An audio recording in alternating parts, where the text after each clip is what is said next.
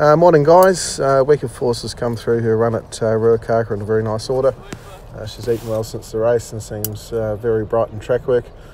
We're just going to see what the track conditions are going to come up like over the next couple of weeks. Obviously we've got two options, either heading to Hawke's Bay for the Gold Trail, which is going to be an extremely strong race, or we are thinking about heading south early with the team and running in the Canterbury Bell Stakes on the same day.